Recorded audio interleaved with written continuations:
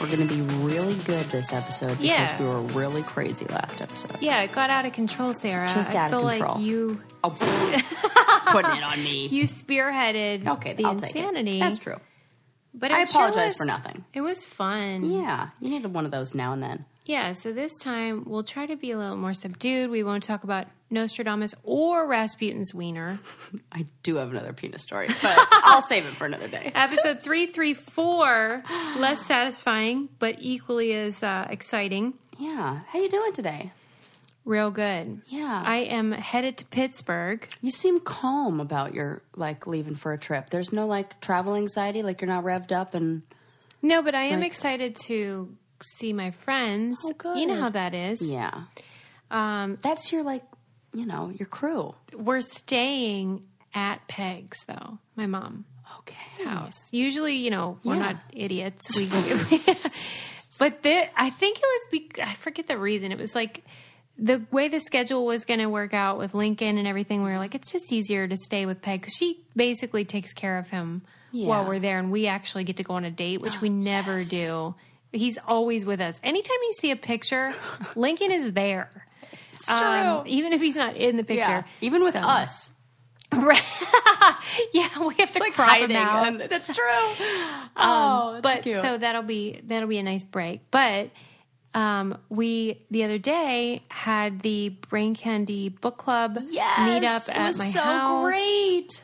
What did you think of it? Oh, it was so fun. Well, first, thank you so much, Susie, for hosting at your house because people out there, Susie has the ultimate party house. Yeah, it worked out. It is a great house. There's so much room. We had games. It was set up so perfect. Oh, it looked so cute.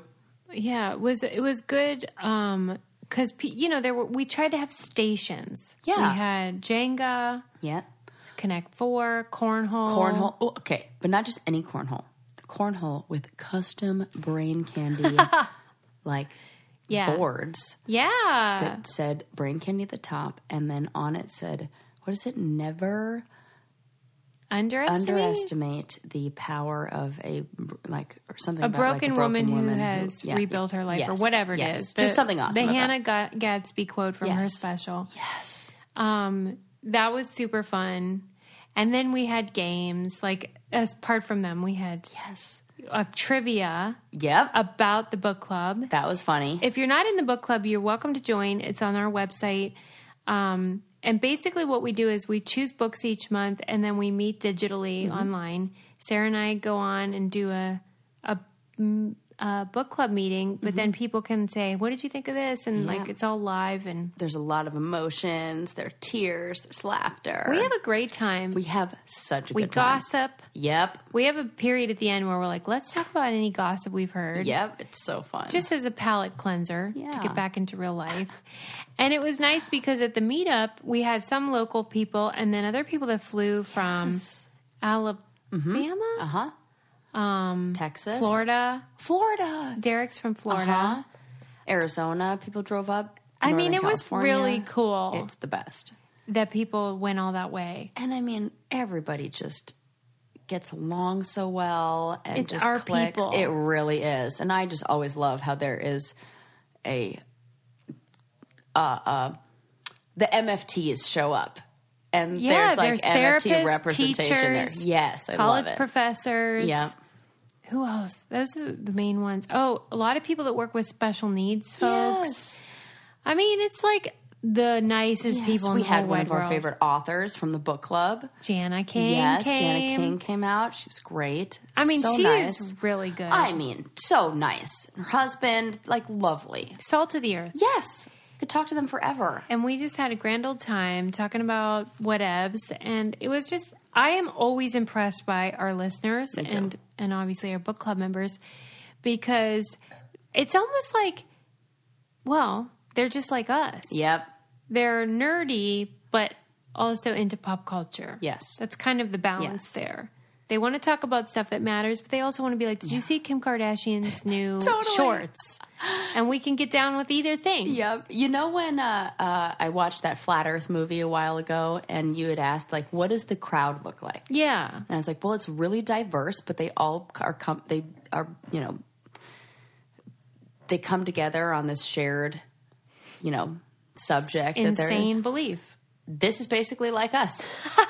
We're just like a diverse group, and then everybody just comes together, and we're like, but you love books, you love smart stuff, you love also pop culture stuff. They get their grammar right. Yes. You know what I mean? Yep. That was one of our prizes. We gave away a cup that said, I'm silently correcting your grammar. We had prizes. Oh, don't even get us started on the prizes. I should say, because, we have that thing in our store that's the your, yes. YOU''RE. I only tweet that at people that are trolling me. Me too. I don't care if you get it right, if you're nice. Totally correct. But if you're saying you're stupid and you do it incorrectly, then it's on. Mm-hmm. Or you tell me about what I don't know about, like, this is what you don't know kind of thing. Because people say that sometimes that can sound like education shaming, which I don't want to do. Right. But if you're an asshole, I'm asshole shaming through the lens of... I did that to a fellow real worlder. What? On that shirt post that I did. Tell me. Dustin from the challenge. Yeah. He had a lot to say and said I was being racist. This is like reverse racism. And I was like, here's why that's not a thing. Shut Yep. It was 10 or so messages back and forth. Private or public? No, public. Get out of town. I won't even.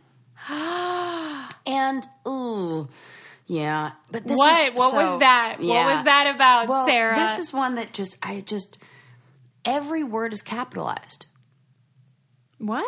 When he wrote to me, every single word was capitalized. You would have to really try to make that happen. That's what I said to myself. And so after a little while, I said... do you mean caps lock? No, I mean... Just the first letter. The first That's weird. letter is capitalized. Oh, my God. So what? That shirt is supposed to make mediocre white men feel inferior? It is, Dustin, dumbass. And then after a while, I just couldn't take it. And I said, I don't know what irks me more, having to defend this shirt or your misunderstanding of capitalization rules. Just like, I don't know what I'm going to fight today because I'm done. I cannot believe. And what did he say to that? Nothing to that. That was the end of the story. He just said, I just think there is a better way to get the point across. You're using racism to fight racism. Racism! And then I put asterisk there and asterisk your, because he got both of those wrong. No! So I had to. It's the only right thing to do in this moment. And then I did feel bad about it the next day, but then my friend Amanda came in real hot, and she was like, racism is systemic discrimination. We don't live in a society where white men and white women are systemically discriminated against. White men and white women cannot suffer from racism. Prejudice, sure. Discrimination, yeah, possibly, but not racism. Shush. And it's like, yeah, there you go. Like. Everybody was like, I cannot believe that. And okay. This was my other thing about Robin, the person I talked about last week or the last episode, who told me that I shouldn't say that Jews are funny. My thing also is I would be willing to predict that Dustin doesn't normally comment. Right? You don't have an ongoing... No, never. Not He's ever. not been like, go get it, girl, never. or Not once. good, you look beautiful, Never. or anything. No. There's no established... Correct. relationship. Correct. He decided this was the hill he was going to die on. Yes, it was. And that's what bothered me also about Robin, is that there are lots of brainiacs who pipe up in general and be like, I love when you guys talked about this, or hey, you should do an thing about this article. If you only pipe up to be critical after years of silence, you mean nothing to me. And that's how I feel about Dustin. Yeah. This guy is not, you don't have an established relationship. Was like 10 messages. Okay, now I'm just... This really bothered him because he's a mediocre white man. And then some other white guy chimes in and goes, this is only a problem if you labeling yourself as mediocre, It really dude. is. Correct. Right. What? Yeah. There's one guy who's follows me, and he's a doctor, and he's a white guy, but damn, does he get it right. And I was just like, claps for this point, or for this guy. It was great. Yeah. Would you like to share? I kind of would. I want to find out. I'm trying to Sarah forgot she was on a podcast. No, I did, but I'm trying to find like the really great thing that he said. He said, appreciating truth and understanding history doesn't automatically make you a villain. Don't take things so personal. You can be a white man and still contribute to progress, or you can be fragile and defensive and epitomize exactly what Sarah Rice's shirt is pointing out. As white men, if we actually care about equity, we have to be able to listen. Beautiful. Yes, and he said so many other things, like not to make us feel inferior, to challenge us. Notice it says mediocre, which means which to me indicates a willful ignorance. If that's how you want to go through life, that's between you and yourself. If not, step 1, accept the fact that American culture has consistently propped up white, wealthy males while marginalizing others. Step 2, be better. That's all it comes down to. No one is perfect. No one is saying all white people suck. If you're fine 100% with the way we as a society treat marginalized groups, then you are mediocre. If you're not, then you wouldn't be offended by the shirt. I'm like, thank you. He gets it. Yes. I was just like, mic drop. Clap, clap, clap. Yeah. That's perfect. Thank you for saying everything I wanted to get across. It's annoying that we even have to say That's this. that's why I was like, I don't know what I'm more mad at. The caps. Clearly. Your weird texting style. I know. We shouldn't get like, I can't give him more airtime, but. Even though last episode we were a little misbehaved and sassy and it was because of the alcohol, it's not stopping me from drinking today. I like that. And we are drinking Fit Vine you are wine. not a quitter. No, I'm not. I'm going to stick with this bad behavior. No, Fit Vine wine is perfect for people. I actually had people tweeting and being like, what is that wine about? Yes. Because here's the deal. It's full alcohol, normal wine, but it doesn't have all that sugar or sulfites or additives, the things that basically give you hangovers. Yep. And so it's basically giving you permission to have a couple drinks, but not worry about like your workout tomorrow. Am I going to be able to go to the gym or go to work and feel like garbage? Thank the good Lord.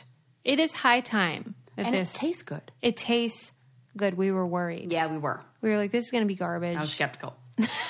Sarah. And Fit Vine wine is available nationwide at Whole Foods, Albertsons, Total Wine, Kroger, your local liquor store. Or you can visit fitvinewine.com to receive 10% off your order when you use promo code BrainCandy10. Ooh, I got to make sure I tweet that right. BrainCandy10. Shipping is free when you order a case or more. Again, no hangovers. Please. Yes, please. What do I have to do? Right. Okay. Nothing, pretty much. You're fine. They do the rest. Okay, so I'm glad we got that out of the way and Yeah. we've settled all of that.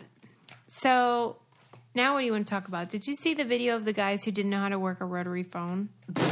I did hear this was a thing, though. Okay. That, like, if you ask millennials, like, Yeah. you put the rotary phone in front of them, and they don't know what to do with it. Okay, I'm going to pause. There's an actual video. I'm going to pause. I have to see it. She's going to watch it, and then we're going to give a recap. Oh, I love this. Okay. I mean, did they eventually, even at the end, anything? Sarah's now watching the end of the video. Oh, no. They never get it. And, okay, so they Okay. had, what is it, 4 minutes they had? 4 minutes. To use a rotary phone and dial a one phone number. number. Okay, let's unpack it. My favorite part is they never picked up the ringer. Like, step 1, lift up the phone. Because it's not connected. Yeah. Right. Yeah. Right, I'm correct, right? Yeah. Now I'm, like, questioning whether or not I'm like, I know how to use a phone. You pick it up, then you do the little numbers. Right. That's the order. Yeah. You can't do the numbers. Correct. Okay, thank you. It's essentially you're like questioning trying to change your television with the remote control or like channel changer, whatever you call that thing, while the power's off, but Yeah. pressing the buttons and going like, why isn't this working? Channel 11 turn It's not on? plugged in, right. Well, you got to press on first. And here's what I don't get. I mean, several things. Because I know that the joke is always about millennials and they don't know anything, whatever. That's stupid. I don't like that. But haven't you seen a movie when people use a phone? I mean, there are movies from the 80s. I'm more worried about deductive reasoning and like their ability to problem solve with the tools that they're given. True. Like with here are the materials. Figure out how these things go together to I feel it's like like a creativity problem almost. And then I wonder about having that short term like everything, you know, we talked about when you're switching or have a phone all the time and it's switching your attention span and you like get bored easily and so you have to fill that space and your mind doesn't have the freedom to wander and create creative solutions to things. Yeah. So it's stunted their... Yes, their creative growth in being able to figure out something like this. And just I look bet and you, go, though, if you put happening? women or people of color in the same challenge at the same age, they would be able to do it. Wouldn't be able to? They would. I think they would too. I think a woman would be able to do that for sure. Yeah, in like minorities? Yes, I think so too. Why do I think that? Because they could. They could. Because they are constantly having to figure stuff out and how to manage a situation. So they've honed those creative skills more. This is kind of like in line with what I'm saying of like, if you don't use it, you lose it. And they have not had to use these you have to problem observe solving all the time, but they like don't have to pay attention to these white guys. They're bros, these guys. That is such a good point. That's what I think. Because even if you're a minority or a woman or any different group that you have to be way more aware. Yes. Mm-hmm. And almost like change your behavior to cater to whatever is, I don't know. Ugh. Mm-hmm. And in a way, you're not like they're learning by doing that, and these guys aren't because they don't have to. Okay, it's only a matter of time before. So they didn't pick up the receiver, not at all, right? And then they couldn't figure out like you know how when you dial a rotary, you go and you let it then go all the way back. You have to go and then move your finger, and then it goes all the way back. They didn't know how to get to the next number, like if you were just like almost like a lock, you know. What do you call those? Padlock. Like, where you have to go past the They number thought it was and like then go that, the other way. where then you could just do the next number somehow without letting it all. It's so silly. It does seem silly. It seems and I don't mean in the way of like millennials will so do. Right. I just mean like, as you said, intuitive. Yeah. Like if you gave me this item. Yes. And like, for example, on the camping trip Landon and I went on, we were trying to figure out, Landon was trying to figure out how to make this little like tent kind of canopy, what would you even call it? Like an awning that comes out of the side of the trailer. We didn't have the instructions for it, and there was no internet connection. And Landon was like looking how to Google it, and he knew like doing the awning was like one of the more challenging things because you got to be like precise about it, and like two people doing it at the same time. Yeah, it's fiddly. Yeah. And he was dead set on getting the information from another source. Where it was like, I got to look this up. I got to Google it. I got to text the guy who owns the trailer right, it's to like find our out. Default. And I was like, let's just look at it. Let's look. And it looks kind of like it would be telescopic. This little piece looks like another piece that pulls out in another part of the airstream. So maybe we should just like both try that. Be like, no, I don't want to spend time wasting to look at try to figure out a solution. I just want the solution right now. Like, I want to problem solve. I'm like, okay. So I let him do that for like 15 minutes. And I'm like, I'm just going to go over there and give it a good look-see. I mean... You're the worst. I'm the worst. I would have been so mad. You would have been Because, like, mad. I've been on trips with you. Yes. The thing about you that's so annoying is that you're always right, too. Like, it's effective. Oh, it's the worst, I know. I'm like, well, that is the solution. And it did work. And it took all of 2 minutes once we had that figured out. So annoying. And, like, I mean, what do I do in that situation? Do I, like... But I think it's because of what you're saying of like I had to be observant and I like because it was like I don't get the default we don't have instructions a lot of those options and nobody's and I like you think okay like the say it's like a family company the dad hands the information down to the son and then that's not happening over here. So it's like you want to figure it, you want to move up, you want it, you better go out and you better learn how to do it yourself. And now it's given me this like inflated like sense of I don't know. Competence. Yep. Where I'm like, I can just look at it and I'll definitely figure it out. Yeah. Give me that nuclear reactor. I got this. Yeah, I got this. I know you've been watching, by the way, Chernobyl. Oh, yes. And did you see how people are now going as like a tourist thing?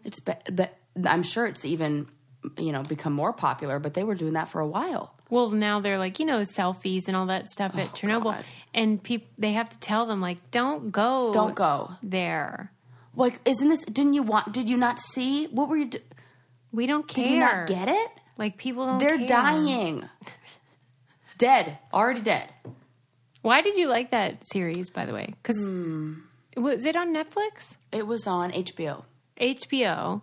It was genius. Why? It was so well done. And then I listened to all of the Chernobyl podcasts afterwards. And what did you learn? What did you take away from it that's important? Well, the big line, like their catch line in the movie or their whole, I don't know. Message is what is the cost of lies? Oh, man. And the man who wrote this and produced it started writing and producing and researching this before 2016. So the way that the cost of lies has lined up with our political climate, like what happens when you accept a lie as the truth and that becomes more important than the cost of lives? And like, what is at stake here? And it's something that I knew a little bit about. I mean, it happened the year I was born. Mm-hmm. So it was this thing, and all I knew was there was some sort of big explosion or something. Yeah, and it that's was about real what bad. I know. Mm-hmm. And then they fixed disaster. it, and they put a sarcophagus over it, and like now the wolves are radioactive, and like you can't live there, and blah blah blah. I had no idea just how close we were to a complete nuclear holocaust, and just how dangerous this was, and how the people who were closest had no idea and were all lied to. But they were like, when the reactor melted and exploded, or both of those things, there were other facilities, other like nuclear power plants in different countries that read the radiation in the air. And they were able to pick up significant enough. Like there was a place in, I want to say Sweden or Switzerland, where the scientists there saw the radiation and determined that amount of radiation in their country to be too much, where none of the kids were allowed to go outside and everybody was inside. A million miles away. A million miles away. So far away. But they only secured like a 15-mile radius, not even, from Chernobyl. Wow. They could have, it was totally arbitrary. Like some guy just said, oh, let's make it this much, where they didn't talk to any scientists. They didn't, and kind of the whole thing with like the communist and that or socialist party was that even the, Joe Schmo or whoever, like the blue collar worker, can become the head guy. So there was a moment where the scientists were telling these people who are in charge and able to make these decisions, like, this is really dangerous. You need to be like evacuating everybody. We're all going to die 100%. And he was like, oh, what do you know? Blah, blah, blah. I'm in charge and I make all the decisions. She goes, yeah, I'm a nuclear physicist. And he goes, yeah, but I'm the one sitting in the big chair. And it was like, okay, well, this is so twisted and so backwards, and who gets the power? And it's not. It was just so good. It kind of makes me crazy. It will. I lost a lot of sleep over that episode. That's why I can't watch the When They See Us. I can't. I did. I watched the first 3 episodes. Don't. I mean, it's so good. But one thing you'll be mad. You should definitely do that won't make you mad is using some great lube. Yeah. Sarah. Something that helps. I would like some sort of medal for transitioning from Chernobyl and When They See Us to lube. Thank you, Sarah. So, guys, have you tried? No, ladies, I should say. Or guys. Well, yeah, but I just don't want to do like the male language. Oh, for sure. Okay. Ladies. You know how lube usually tastes like garbage and smells like bleach? Yeah. And like a weird chemical. Yeah.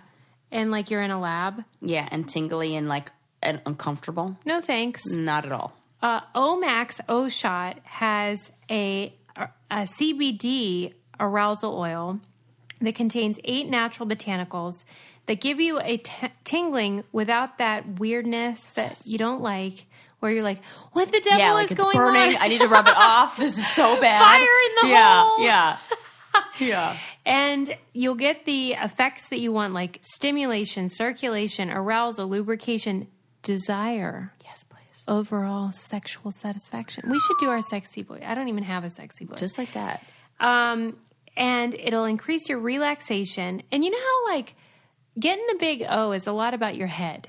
Totally. Getting your head right. Yes. And this can help you because it'll increase your relaxation and your ability to sort of, like, get in the moment. Yeah. It's all like that. Yes. So you just put a pump or 2 on there, get things cooking, and then you get 30 to 60 minutes of good times. It does last for I was surprised. It's perfect. Yeah, it doesn't wear off. Even if, someone is tasting it, for example. It's getting hot in here.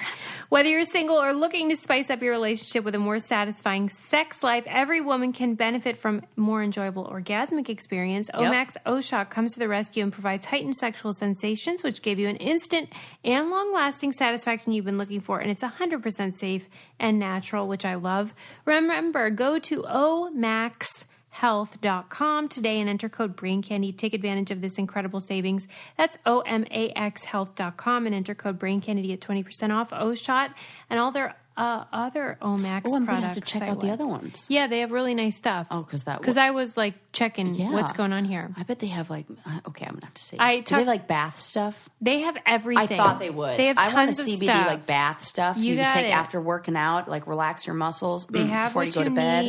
I love that. And I talked to the guys from the company, and I was like, you guys are doing the Lord's work. Yeah, Thank amen. you from all of us to all of you. Wait a minute. Yes. So, yeah, when they see us. Oh, yeah. Tell me. Oh, my gosh. You really see, oh, my gosh, where do I even start with that? There's, everybody has to see it because you see what people are fighting against, like what is really to this day, for real. Yeah. And how winning or like being the one who like writes the narrative or creates the story is so important that they're willing to just sacrifice the whole families for it. Wow. It's so sad. It was hard to not cry. It was, oh my gosh. Well, I listen to the podcast, The Read, every now and then, and I love it. It's so great. What's that about? How do I, like... Are you saying READ? Yeah. Okay. I would say it's definitely for an African-American, like, audience. But Sure. it's great. I love it. It doesn't say, like, this, whatever. Yeah. Of course. And I love it. I love the hosts. They're so funny. They're always talking about stuff I love, like the Real Housewives and, like, who's, like, people's babies, celebrity babies and stuff like that. But just, like, giving a real breakdown of everything. And that sounds like the perfect show for you. I know. Yeah. It's amazing. And I love it. It's so funny. I'm always laughing. And the hosts were saying, like, I'm going to watch it the first week and I'm just going to, like, play it in the background of my house because I know how important the first week, like, ratings are and like you want to support them and everything. But both the hosts were like, I am not ready. Mm-hmm. I have to. That's how I feel. Be like my heart is not right. I have to like make sure. And one host was like, I'm going to sit down tonight and watch it, but I've made sure to like cancel my plans for that because you will be. I mean, if you're a person with a soul, will be like. You remember how Donald Trump took out the ads in the and they oh my God, Donald and they Trump totally talk about it in there. Whole page ads, I believe. I don't know if it was in the New York Times or what, to say that the Central Park Five needed to be $30,000 that ad cost. And he wanted the death penalty to be, and these guys didn't do it. Didn't do it. And you see everything that led up to that night where it's just like a bunch of boys, like my brothers shenanigans. were the normal shenanigans. teenage boy shenanigans. That's why... Oh, that boys will be boys. Like it's not even that bad. It's like what I talked about, how things that I have done in my life that were like just silliness, that if I were a person of color, I would still be in jail for dumb stuff. Yep. Oh my gosh, it's so true. It makes me sad. It really does. And like these kids were just being kids. And if they were a group of white guys, nobody would have even looked the other way. Makes me sick. It really, and it does. And that when you see what the lawyers do, and so there's like the district attorney, and then there's that lady. Did you see her op-ed she wrote? No. Oh, am I going to be mad? Washington Post. I'm going to be furious, aren't I? You'll be furious.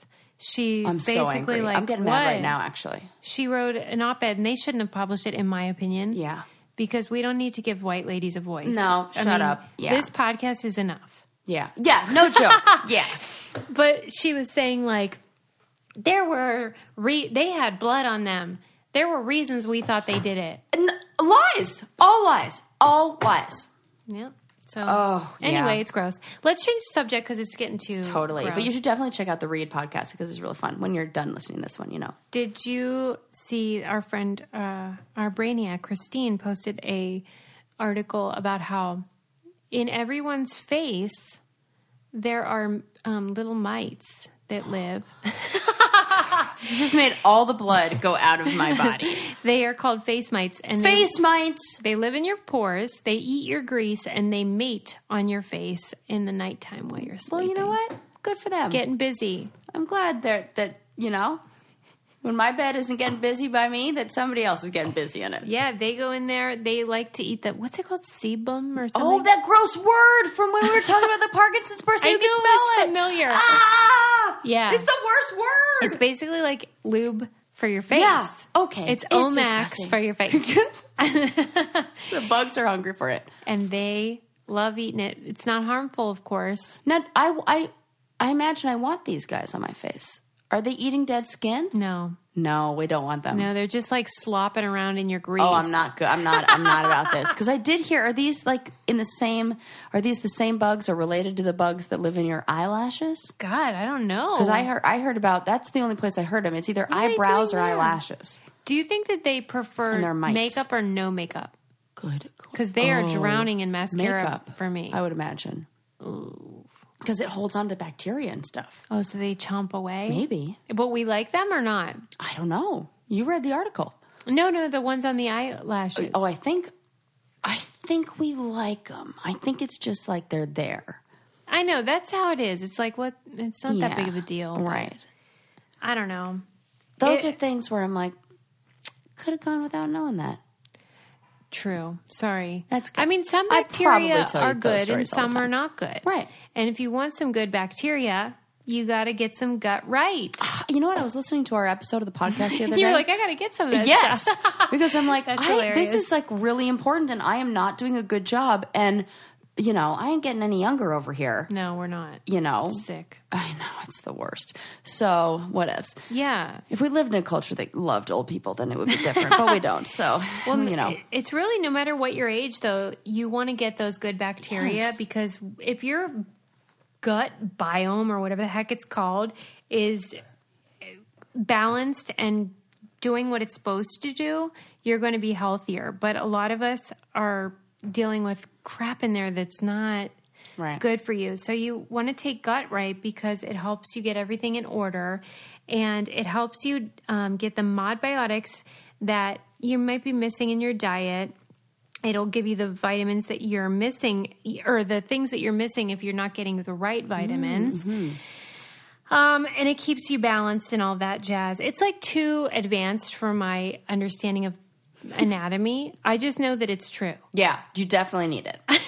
I've seen these documentaries. That's why I'm like listening. I'm like, God, I gotta get that. What the heck? What am I waiting on? It is true. I know. Disease begins in the gut. It does. All disease. So inflammation, all that stuff. For real. Get your gut right today. Visit atpscience.com/getgutright and get 20% off your first order plus free shipping when you use coupon code BRAINCANDY at checkout. Offer limited to the first 100 customers to use the promo code. So go to atpscience.com/getgutright for 20% But like not off. like right this second because like make sure I get that 100. Yeah. I need to be in the 100. So like maybe like wait for like and use our code BRAINCANDY for that. That's hilarious, but also true. Yeah.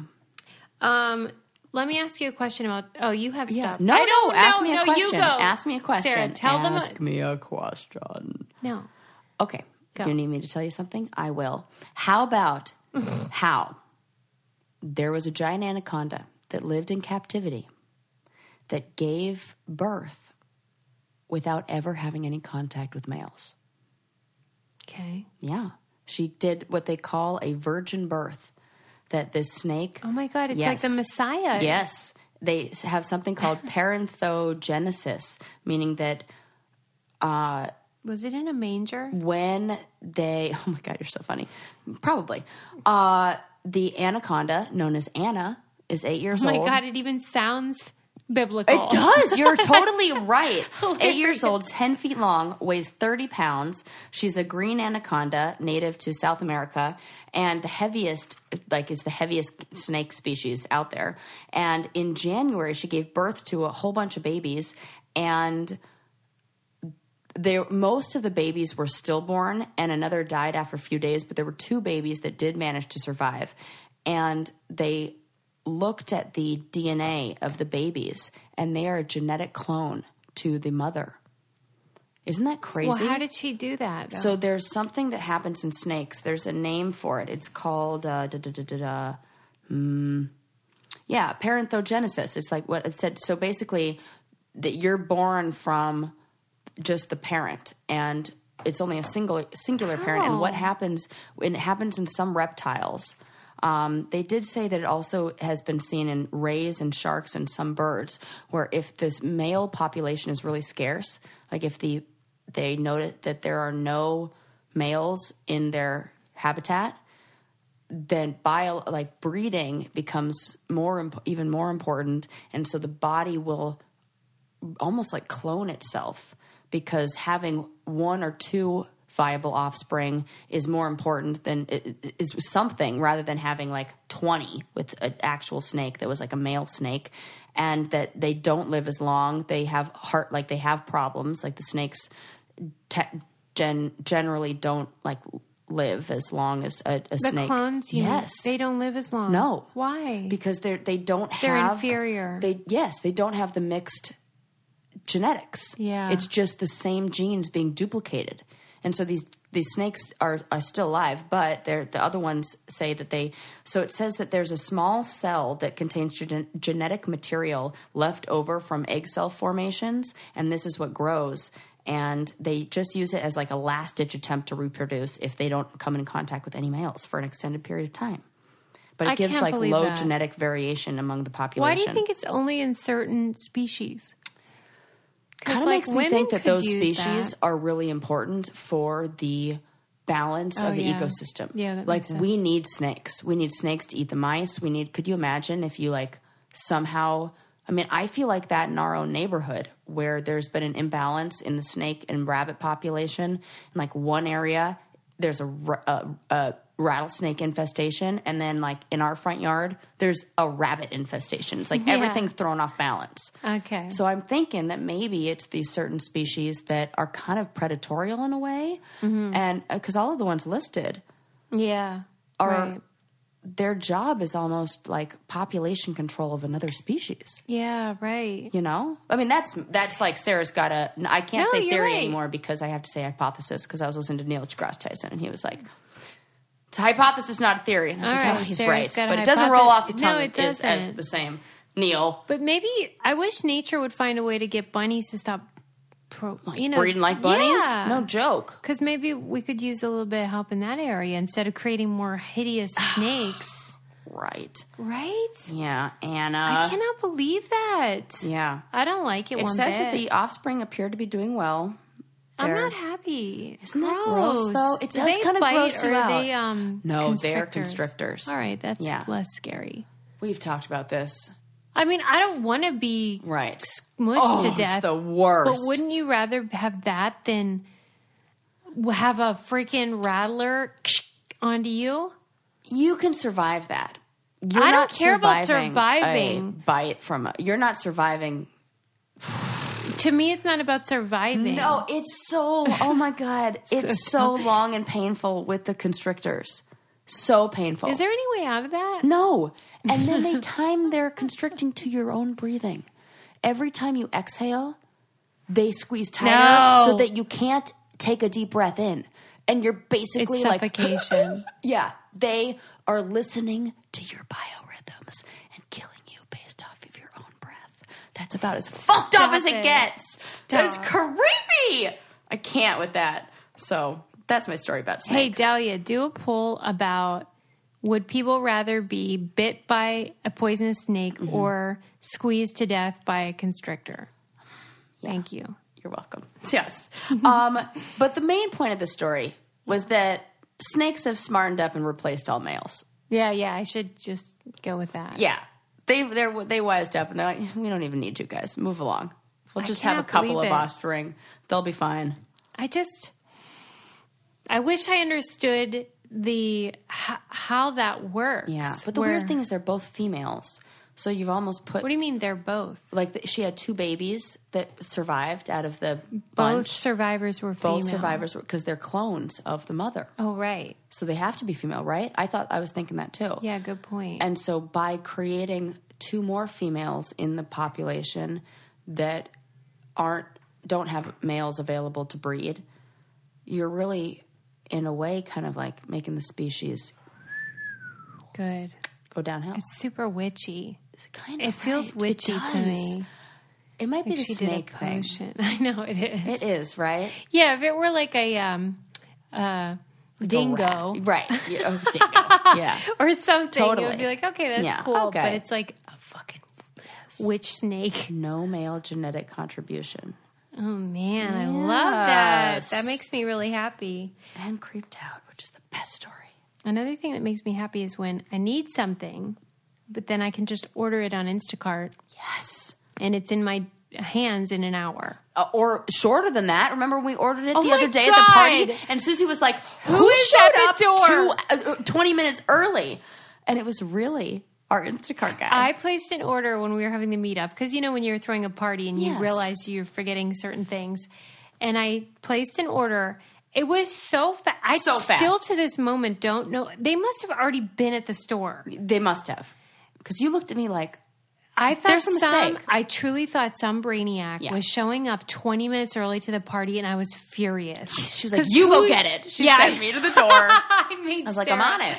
I was like, what kind of an a-hole shows up for a party early? Because it's not very nice to do. You don't do that. Right. But unless it's like me showing up to your party, which is allowed. It was so fast. It was under a half hour, but I know that's not typical. Right. So just know that if you don't get bank Instacart, on that, don't. But that was amazing. You can have groceries delivered in as fast as an hour or less, or whatever time that works with your schedule. They have coupons, so like I've ordered beer and stuff like that, and it'll be $3 off this 12-pack or whatever you're getting. Just you can get the app so you can put it on your phone, or go to instacart.com, and then like anything that you need, they keep the hot items hot, the cold items cold. It's just very convenient. You don't have to go out and sit in traffic and all that stuff. Try Instacart and get $10 off your first order. To get this limited time offer, go to instacart.com or download the mobile app and enter promo code BRAINCANDY at checkout. It's $10 off your first order today at instacart.com or through the mobile app. And don't forget to enter our code BRAINCANDY, instacart.com or through the mobile app with our code BRAINCANDY at checkout. Okay, moving on.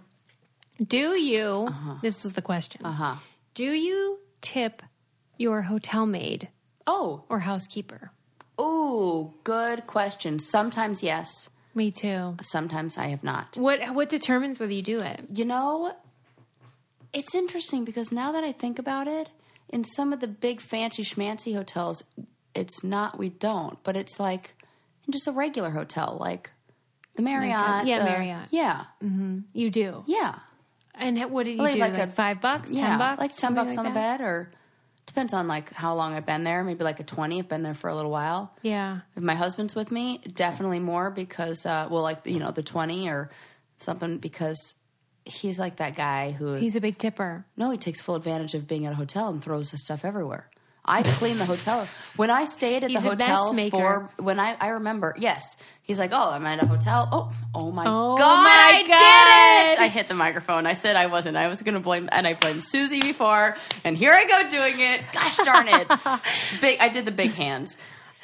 So he's like a throw everything about kind of person.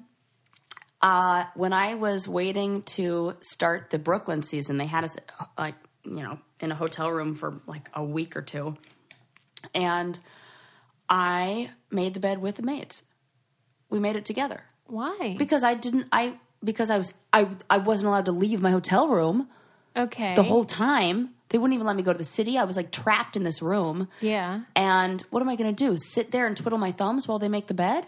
that seems rude. So I was like, you get that side, I'll get that side. And Did they like it? We became like friends. And, so I am I organize before anybody who cleans. I'm a big fan I do of that. Yeah. I mean, and I like the housekeepers who come to my house, I like apologize if I, didn't know they were coming. Because I'm like, I didn't get a chance to tidy up before you came here. I always have to tidy up before, because you have to. And so I'm like, already arranging things. I feel like, like I see them. We're a team. Here you go. Here's your tip. Yeah. So, I'm like you, though. It does depend. It's weird that in the fancy places, I feel like I don't as much. It's not like I do. It's only in the ones that they what probably is that need about? it more. I think maybe there's head. a perception that they're not being compensated. Yeah. Yeah. The article that I read, I think it was in the Atlantic, and it was encouraging. Maybe it was the New York Times. It was encouraging people to tip. Yeah. And my friend Kelly, her mom used to be a housekeeper in hotels. So did my mom. Oh. Yep. What does your mom say? She said, well, she loved it. She didn't say anything about the tipping, but she said that was one of her. She loved doing that job. Oh, yeah. Yeah. Kelly said definitely tip all the time because they work so hard. They get so little money. And the article that I read was really good because it does encourage you to do that. And it was explaining how they do get so little. And then, do you remember when Maria Shriver left Arnold because he had ironically, he had banged his housekeeper. Yes. And so she was having to stay in hotels, and that's when she noticed all these people that were underpaid and overworked. And so she wanted to change that. And so she had met with the CEO of Marriott and was like, you should leave a little envelope. Yes. And that way people know that this is it's customary. Yes, they need to know that. Yeah. And so they did it, and then people just left notes like, hey, Marriott, maybe you should pay your maids appropriately instead of asking the customers to pay. That's also a good point. Good point. Well, and also Both. tip culture. That's what they said. In general, tip culture is was not absolutely uniform. not uniform. And based on the things I've read about it and the articles I've read, that it's based in like a slave culture where it was a way to keep people who were wealthy and people who were not in it. Tip culture? Yes, that it has some roots in slavery. For real. I have to get more information to be able to like really speak on it, but that it is not. It's not the solution. Not the solution. And so then they got a lot of backlash. So now hotels are not doing that. What? They're not doing the envelope because they know that customers think, well, you should just pay your staff properly. And so then there's like almost like no answer. So if you are, especially if you're messy or require a lot, definitely leave that's why. a little bit of money. My concern has always been like, I hate that you can't just leave. For example, they'll leave a line for tipping if someone brings you room service. No, there's no like line to tip the staff. The only place where I can think that there is cruises. Oh, right. Where it becomes a whole thing. Yeah, you got to add to your bill. Yeah, and then they like make it so they're making like the cute little things with the towels on the bed and da-da-da-da. Yeah, I just typed just something so general into Google, and the first article that comes up says American tipping is rooted in slavery, and it still hurts workers today. Yep. Wow.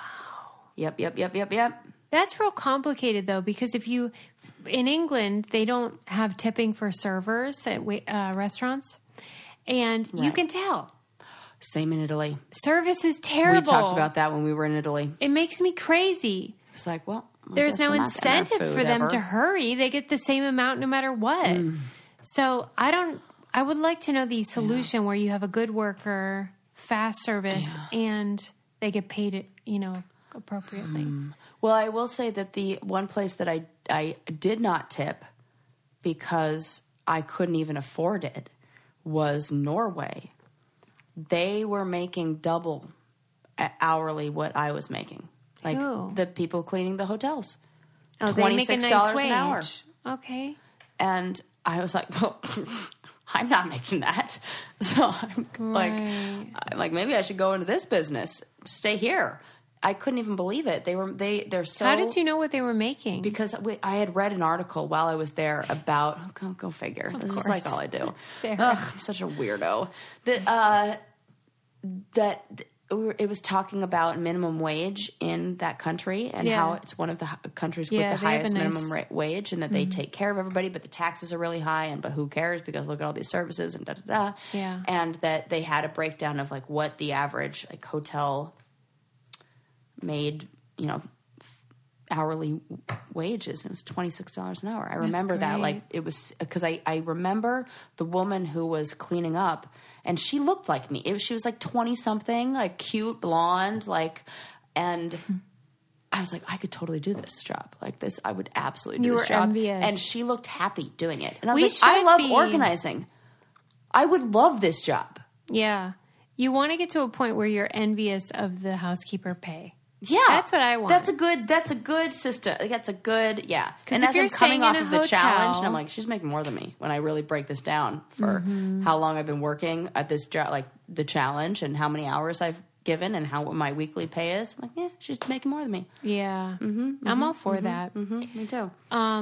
We have a guest. Oh, yay, I love a guest. Before the guest comes on, though, I want to tell you about something. And that is Dave.com, which is a solution to those horrific overdraft fees you get on your bank statement all the time. If you don't pay attention and then, it's too late and then you get charged a gazillion dollars. And finally, somebody was like, oh, that's not necessary. And that is the Dave app, Dave.com. It's the #1 budgeting app in America because it saves you those overdraft fees. It tells you about your upcoming bills, and it can advance you $75 from your next paycheck with no credit check and no interest. And it's just $1 a month. So it's $12 a year, which is way less than an overdraft fee, even one. And you'll never have to pay again. Mark Cuban is an investor in Dave because he got crushed by overdraft fees in his 20s and wants you to never have to pay them again. And the worst thing is that the big banks make like $33 billion off of overdraft fees a year. So why not take some of their money away and put it in your pocket?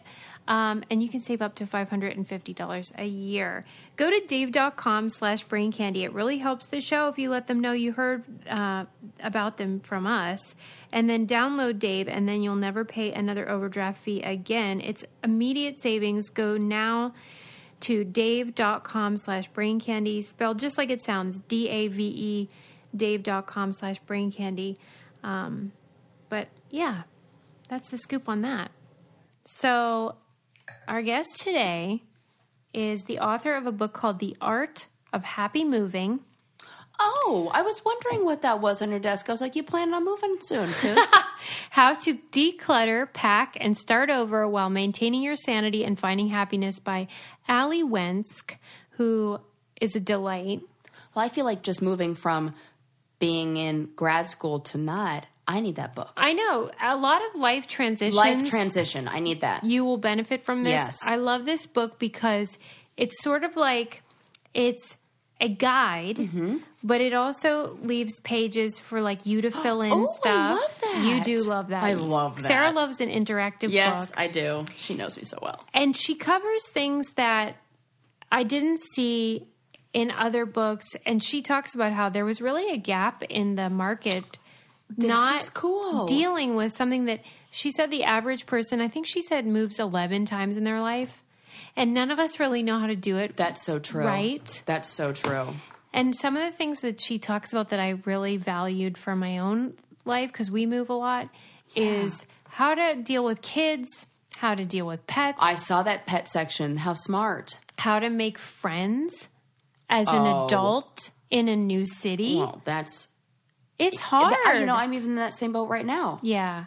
Just, when you're transitioning in your life, you think like, oh gosh, like, I don't know, who am I in this new space or in this new job or whatever it is that you're transitioning to. I love this book. Me too. It's really beautiful. Yeah, it is. Well illustrated. And she's just really nice too. Well, one of her pieces of advice on how to make friends in your neighborhood is start a book club. Or join one with your friends. Right? She gives a lot of great advice. Cool. And I thought, I never would have thought of that. Yeah. And also just if you're into the Marie Kondo thing, you will love it too, because she gives advice on like, what to keep, how to pack, where to go, what to do. It's just helpful. I love this list of friendship goals. How many local friends do I need to be happy? Right? Yes, this is so good. And she gives advice about like, when you're thinking of moving and you think, this city is perfect for me. She recommends making a list of what you like about where you live now. Cool. Because you take it for granted and then you just assume it'll be in the new place. True. I didn't know I would miss restaurants that, like, for goodness sakes. Yeah. Thai food. Right. Like if you love Thai food where you live and you're about to move, maybe you should check and see if they have a Thai food place. Well, I did move and then they didn't have a Thai food place. Yeah. It's awful. It's just stuff you wouldn't think of. Right. So I think it's Cool. fun. It's a great this. book, The Art of Happy Moving by Ali Wensk. And she's also really nice. I'm you looking should follow forward her. to knowing what she has in her trunk. We'll find out. Yay! All right, people, enjoy. Welcome, Allie. Thank you so much for coming on Brain Candy, Allie. I love your book. How you feeling about it? Great. I'm excited about it. Thank you so much for having me today. My gosh, my pleasure. Because people are going to they're going to be into this because this is like the problem that we all have. It's like, oh, dang, we have to get our life together. How did you become the expert? Trial and error, right? Trial and error. And my husband, Dan and I moved 10 times in 11 years. So we had a lot of practice. Yeah, why were you guys doing that? We moved because of jobs and school, and then to follow his dreams, and then to follow my dreams, and then because we thought we were moving to a place that would be our forever home, and then we realized it wasn't, and then we moved back.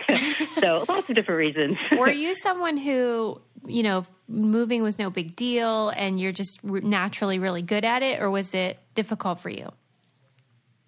There were different parts when it was difficult. Like in the beginning, we had no idea what we were doing. And so the moving logistics were a little more complicated when we were first starting out. And then later, the emotional side of it was much harder. When you're moving with kids and you have a lot more stuff, then it's a different side of moving I had never experienced before. So it changed as we got older, like what the hard parts were.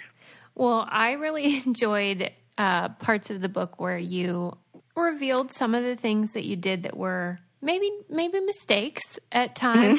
I mean, I was really entertained because anyone that's ever moved knows that, you kind of do screw up because there's just a lot to consider.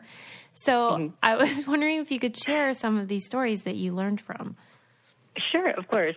So one of our earlier moves, we were moving, at this point it was from Ohio to California, and we thought it would be a really good idea to put a car cover over our car because we're driving at 2,500 miles. We didn't want tons of mosquitoes on it and everything. Like, we're just like, keep it clean. We'll put a car cover on it. So we're driving on I-80. We hadn't been on the road very long. And some guy pulls up next to my husband, Dan, and is trying to flag us down. And we're like, whatever, we're in a moving truck. It's going to be slow. I love that visual. And so then we look in the rearview mirror and we're driving a U-Haul truck, and we have our Honda Passport on a trailer behind it with the canvas car cover. And we look in the mirror, and behind us, the trailer now is to the left of the truck. And we look again, it's to the right of the truck.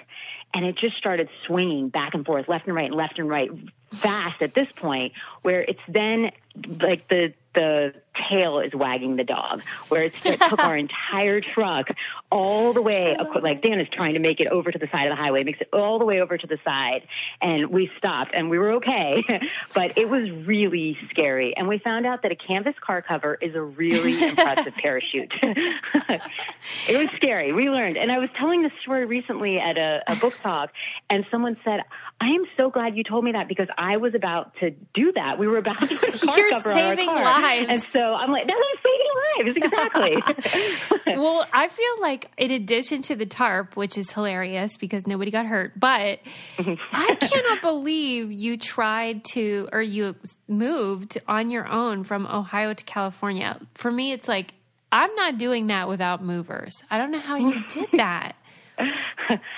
I don't know. We just got the U-Haul truck, and you're brave. One of the mistakes we made too is we didn't. Again, this was early on in our moves. We just didn't declutter as much as we should have. Yeah. And so, it's the last minute, and you're stressed, and you're hungry and tired, and we're trying to shove everything into the truck, and it didn't fit. And so, at that point, we left like our 2 favorite beach chairs, which is the only thing of all of our moves we've decluttered a million times. That's the only thing I've missed. Oh, so we left our beach chairs there on the side. And so I learned, like, you need to plan early. It's so important to start early and declutter as much as you can beforehand so you don't lose your favorite beach chairs. That's sad. Do you still think about them? We rebought them. I mean, they were like $10 at CVS. They were not like, but we they're your ended favorite. up rebuying them like 3 times. But it's so funny. When you set out to make this book, what was your vision? What did you want to accomplish? The main thing I wanted to accomplish was I really wanted to focus on the emotional side of moving, because there are 35 million people who move every single year, and yet there is nothing about moving out there. You walk into a Barnes & Noble, and until today, or until a couple weeks ago, there was no book about moving that you could find at the store. And the emotional side of it was really hard. We moved to Knoxville, Tennessee from Chicago, and it was really difficult for me to make friends. Mm-hmm. And that had not happened before. We had moved so often, and then also, just dealing with the kids and all of that. It's really hard. And so I was hoping to help people with, the stress of all the logistics of moving, but also what happens afterwards when the moving boxes are unpacked, you're in a new city, you don't know anybody. How do you rebuild your life from there? And so I'm hoping to help people with both pre-move, but also after-move, of ways to be happier once you get there. Well, I think it's such a good point, because when people are approaching a big move, there's so much immediate stuff to consider that I think we do forget. Oh, and then you're going to be there and you have to have a life. And nobody, like you said, nobody tells you how to do that. Especially like as an adult, nobody's really looking for new friends. So you have to insert yourselves into people's lives. How in the heck are we supposed to do that, man? It's hard. It is. It's really hard. And so I just saw on Facebook a couple days ago, someone posted in our community. They said, I've lived here for a couple years. I'm working full time. I have my kids, and I haven't made friends, and I really want to meet people. And there were, I think, like 175 comments in this closed group of people saying, me too, I feel lonely. It's happening everywhere. And it's something that I'm hoping, I feel like people have been discussing it more, and I think that's great. But one of the things that is really important is to get out there and to be outside of your home. Like, it's so easy to just be like, I just want to watch TV or finish unpacking these boxes. But even little things like hanging out at your mailbox a little bit longer, or mowing the lawn, or just something where you're seen by your neighbors. Getting a dog is actually great. You can go outside and meeting other people. But then also to do something that you love for what you want to do instead of just trying to meet people, because I think that's one of the mistakes that I made too when we were in Knoxville and I was lonely, and you can sense that, like, people know when you're feeling desperate for friends. So if you just go do something that you love because you love to do it, then people will be attracted to you because you have a similar interest, because you seem happy, because you're engaged, and then friendships will develop from there. Yeah, I noticed that because I work from home, and when I moved here, I'm in LA now. I moved here from Pittsburgh. I've been here 4 years. I still have like 2 friends. And it's partially because of what you're describing. It's so much more comfortable just to stay in my house and, talk to you than it is to go out. But I noticed one place I really love going is the library. And there's really nice people there. And we have the same interests, and they're kind and they're good and they like learning. Like, these are my people. So I think you're onto something with the idea of, like, you're not going out and just saying, I'm going to go find a friend. You're participating in activities you love, and then you naturally are more inclined to meet people, right? Yeah. And I think a lot of us feel introverted and are nervous about going out there. And there are things you can do. Like, one of the things I did is I took a knitting class. And so you can go nice. and take a class where you don't have to talk to people. You could sit there and just learn, be around people. And then after you feel comfortable, you can start inserting yourself in conversations or just being part of the group, but you can just sit there and be around other people. I've also done like guitar lessons and ice skating lessons, like just stuff that is just for fun. And then you end up meeting people there and you learn something new and it's fun. Yeah, and you're improving your life in a variety of ways. I think that's such a great tip. And I really loved the way that it seemed that you were flipping the script about what moving can be, because, you know, as you pointed out in the book, everyone puts moving on that list of like reasons you're going to die. Have you, have you experienced the following stressors? And it always includes moving.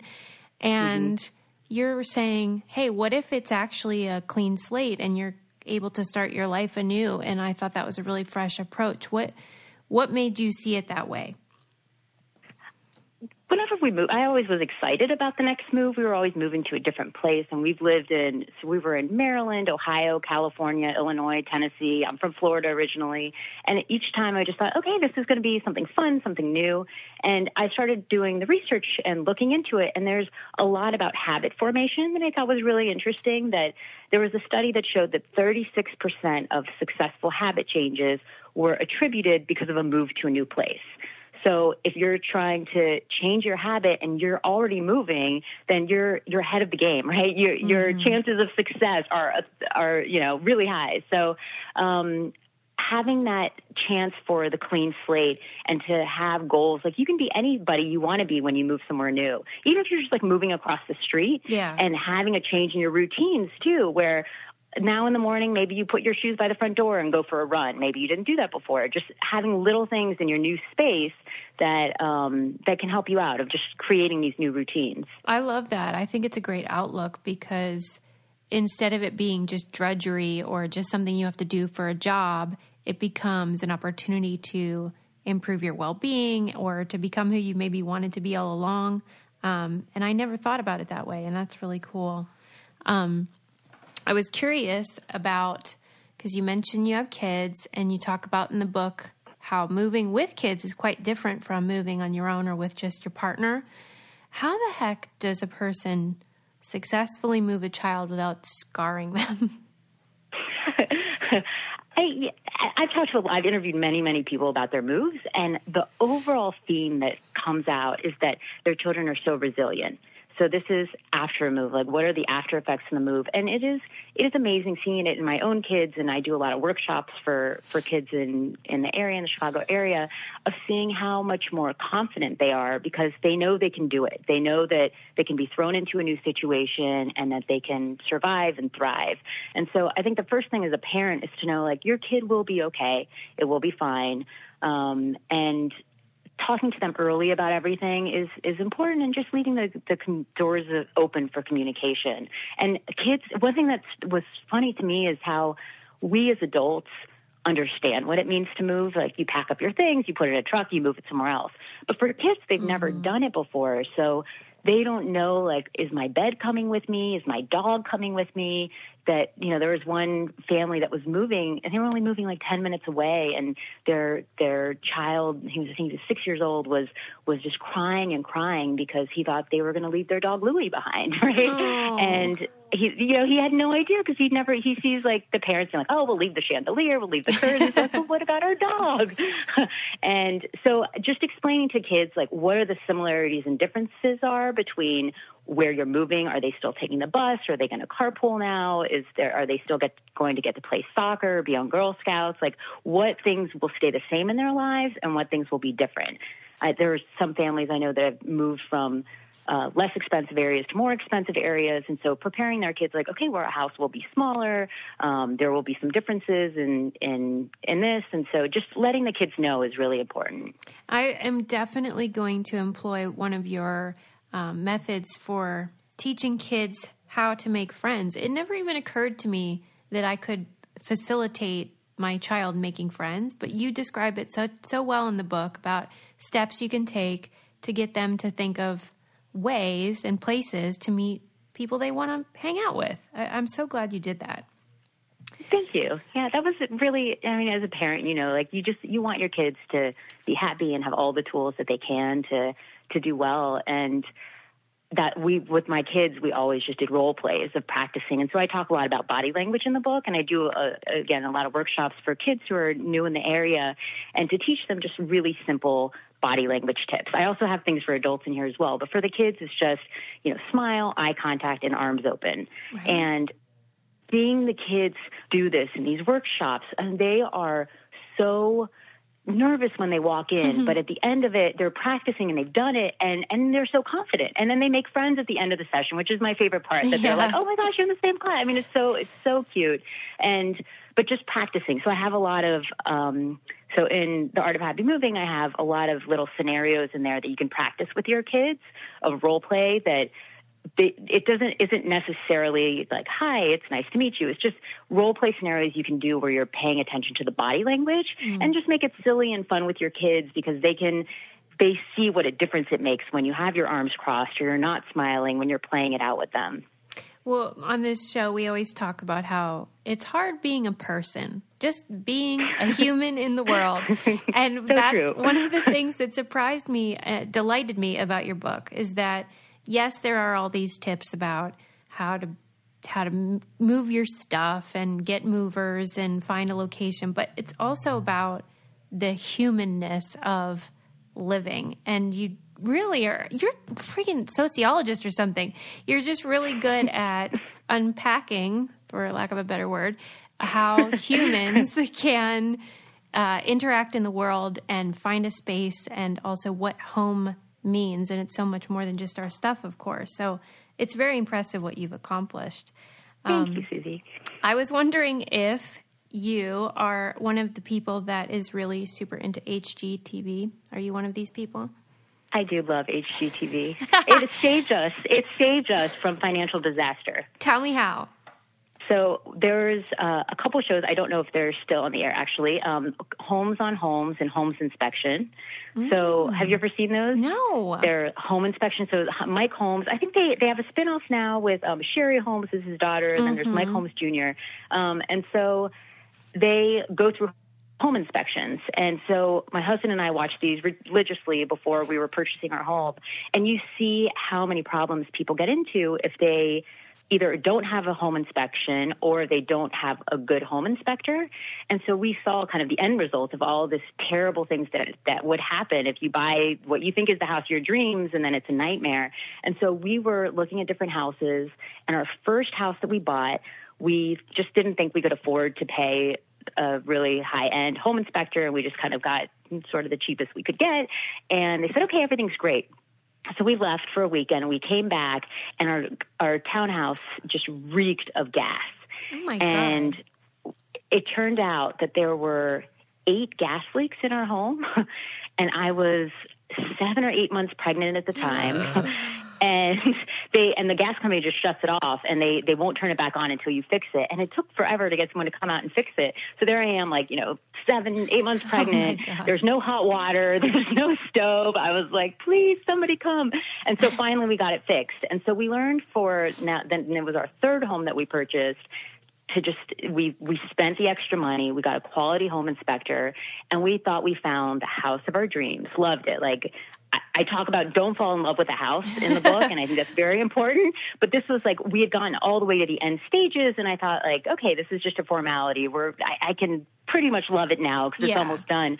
But they went through, the guy, his name was Tom, he went through the house, and he found every issue you could imagine. I mean, it was a foundation issue and leaking in the walls and electrical, and there were rats. There was everything. This is crazy. And how did the first guy miss it? I don't know. It was unbelievable. All these structural things that he found. And he said, look, I'll stop the home inspection right now, halfway through, and give you half your money back. And we're like, just finish it. Find everything. And because I had seen the homes inspection and everything on TV and seen what happens after the fact, if you still go through with what you think is your dream home, even if you know there are all these problems, or if you found, just knowing how terrible it could be, I said, okay, we have to walk away from this. This would just be a financial disaster for us, plus the emotional side of it. So yes, My God, HGTV saving lives from financial ruin. Don't you think it's funny on the HGTV shows when they show like a couple that's house hunting and they'll be like, she's a cashier and he's like, a stay-at-home dad, and they have a budget of $4 million. It never makes sense. I'm always like, how is that possible? But what shows do you like? Just recently I dove into the Gaines ones, the Chip and Joanna. What the heck's that show? Oh, yes. I forget what it's called. Fixer Upper? Yeah, man. People are obsessed. I was like, what is the hype about? And I tuned in. I'm like, oh, they're adorable. Yeah, like, they are. What's not to love? And I want all of their homes, so I get it. Do you think you will move again? I said never, but probably. If we're being honest. Really? You think? Probably. I mean, yeah. So the average American moves 11.7 times in their lifetime. So we still have a couple more in us, I think. God. One thing I really liked, the suggestion that you made, was the location-specific gratitude journal. How the heck did you come up with that? That's a brilliant idea. Tell them what it is. So the location-specific gratitude journal is to figure out what you love about where you live now so that you can figure out what things would be important to you and where you move. And the reason that I thought of this was because I made the mistake of not doing that, where we were living in Chicago, and we could have moved anywhere in the country. And we bought a map from Target, like in the dollar bin, and we had a puzzle map, and we just started throwing out states. Like, okay, we don't want to live there. We don't want to live there. So finally we picked, we're like, Tennessee is where we want to go. And so Dan got a job offer there, and we're going to move to Knoxville, Tennessee. And if you look at the pros and cons, there's no state income tax there. It's low cost of living. It's beautiful weather. It's beautiful out there in general. It's by the Smoky Mountains. We're like, of course, we should move to Knoxville. But what I didn't really do is just evaluate myself. And have learned I'm much more of a city person, and also having a gratitude journal of like things I love about Chicago. Like I love Lake Michigan. I love going to the comedy clubs and the theater. And there's all these things about Chicago that I really missed when I moved to Knoxville. And so now that we're back, I realize like I need to take advantage of all these things that I missed. And so doing it in sort of a different way is like, do that before you move. It'll save you from moving somewhere that may not be the best fit for you. Yeah, what a great idea, because then people can also appreciate what they have had and hopefully get that in the new location as well. It's just a great idea. Thanks. I think it also helps your happiness in general when you're grateful for things, right, of your family, your friends and everything. But having a location one, I've been doing it a lot now since we've moved back and for me, it's just on Instagram. Like I'll post, gratitude for Lake Michigan or something where just recognizing like what is special about where you live, and it'll just make you feel happier about your everyday living. I think that's brilliant. We have a question we ask everyone, which is, I'm really depending on you because I feel like you have an interesting trunk of your car. So what do you keep in the trunk of your car if you have a car? I keep water bottles. Do you? Yes, I have lots of water bottles. Wait, are you just really into hydration, or is this for an emergency situation? I think with 3 kids, I love the beach. And so just the idea that I might be able to go to the beach at any moment, and in case I'm thirsty, I just always have a water bottle. No, that's good. I like that idea. All right. Is that it? Is it empty otherwise? It depends on the season. We have a lot of beach chairs in there because of soccer season, and then again beach time. I love that you're I live a in beach Chicago. chair enthusiast. Chicago, so it's winter 9 months of the year, but I still have my beach chairs in there. That is just so in funny. Case. Are they the $10 CVS ones? I think now they're like $15 from like Dick's Sporting Goods. That's hilarious. We've upgraded. I just added something to my trunk. Our listeners will be happy to know. I just put in there an emergency hoodie because you know how like you go out and you're freezing? I had to buy a $65 hoodie one day because I was so cold, and I was like, never again. I'm keeping this in the car. So I just added that, and I feel like that's a good move. You're in LA, right? Yeah, but it's been cold. Yeah. I am not happy. That's why I had to do it. Here I am like wishful dreaming of like. I'm telling you. I feel jealous, like you very guys jealous. have had better weather than we have lately. It's not been good out here, man. I'm telling you. No, I don't believe it. I'm so jealous. It's 40 degrees over here today. Is it really? Yeah, yep. Oh, dang, that is snowed worse. like a week and a half ago or 2 weeks ago. It's been crazy. I should quit complaining then. At any rate, I know that our listeners are going to love The Art of Happy Moving, and I think it's essential for anyone that will be going anywhere, which is most of us. So congratulations. And what do you think is next for you? I'm not sure. Probably day at the beach. My God. But after that, I don't know. I love talking to people about moving and helping families through it and individuals that are going through it. So we'll see. You found your niche. That's amazing. And I can't wait to hear what our listeners think of your book. So congratulations. Great. Well, thank you so much. I really appreciate it.